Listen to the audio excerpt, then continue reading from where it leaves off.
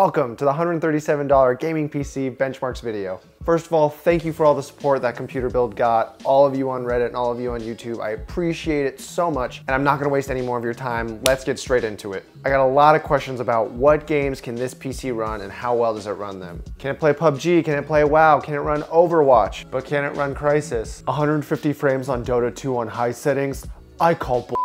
And I benchmarked almost every single game that you guys asked for, but based off all of the games I was able to benchmark, you should be able to tell if this computer can play your game or not. Let's start with World of Warcraft. This was one of the games that I actually had absolutely no issues testing in terms of any graphics level I did. On good settings, it was getting 45 frames per second on average at 1080p, and on high settings, it was only getting around 25 frames per second. It didn't look like it was dropping anything at all. The gameplay, from my experience, was really smooth.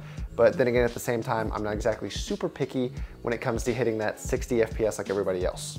Overwatch, pew, pew, pew, pew. I actually don't play this game at all. I was able to borrow a copy from my friend and I had absolutely no expectations. I thought this thing would not run at all, and if it did, it would run low and it would lag the entire time. However, much to my surprise, Blizzard has actually found a way to optimize this game incredibly well, and you can tell from the benchmarks. On average, Overwatch got 45 frames per second on medium settings and around 31 frames per second on average on high settings. I loaded into a quick game for the very first time and I actually played pretty decently, I think. I don't really know what's good or bad, but I did win. So when I did load into the game, I accidentally set it to low settings and capped the frame rate at 30 FPS.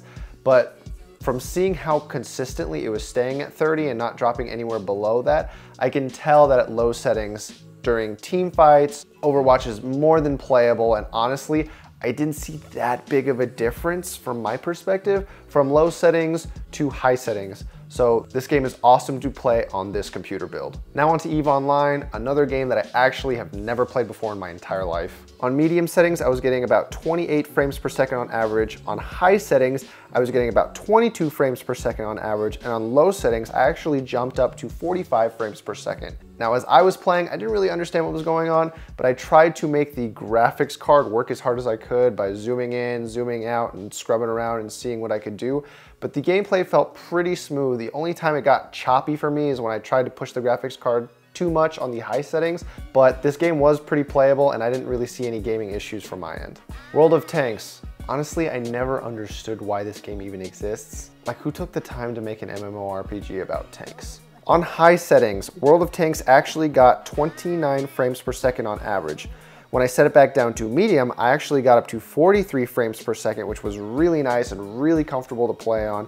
And when I set it on the maximum settings, it dropped all the way down to 20 frames per second on average. And at that point, it was getting pretty choppy and it was not as fun to play.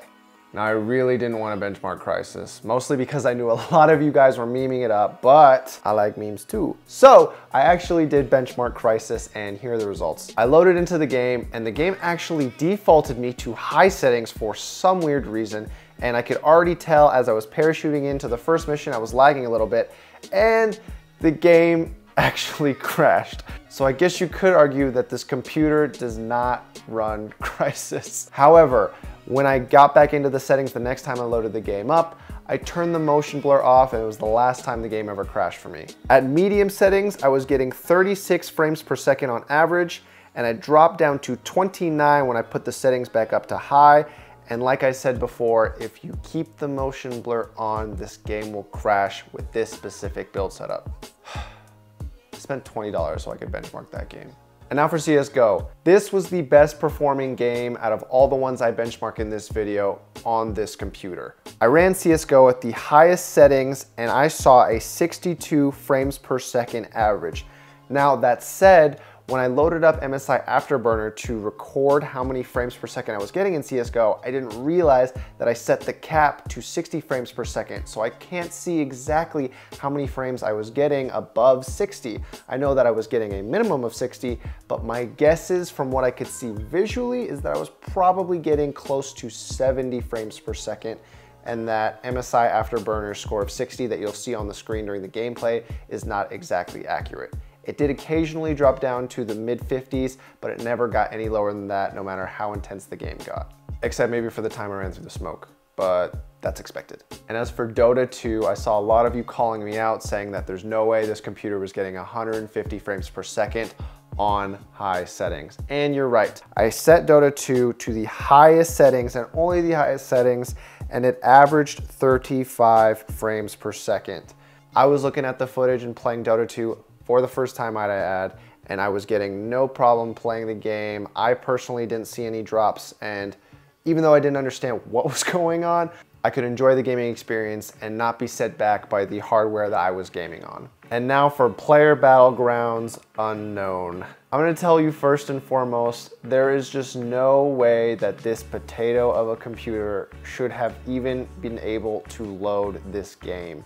I tried loading this game in at 1080p for the first time, and I swear I heard the graphics card laugh at me when I tried to.